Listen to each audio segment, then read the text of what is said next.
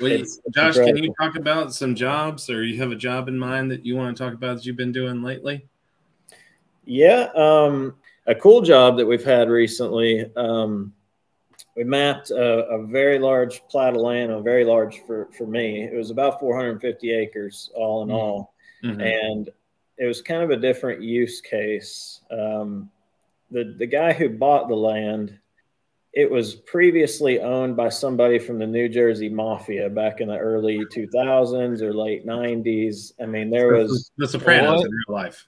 yeah, it was. I mean, there was a house that didn't get finished because the guy passed away or something, but the house's exterior walls were I think it was 9 inch thick, 5/8 inch thick rebar, reinforced concrete walls, all the exterior walls. It had an underground tunnel system.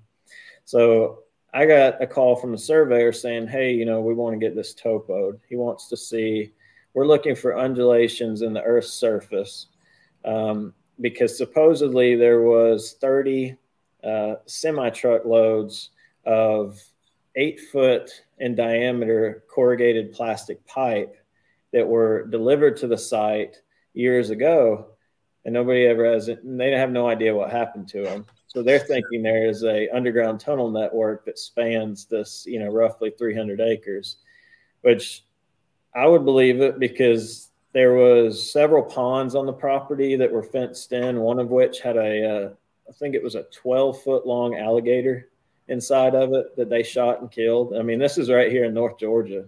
Yeah. Really? What?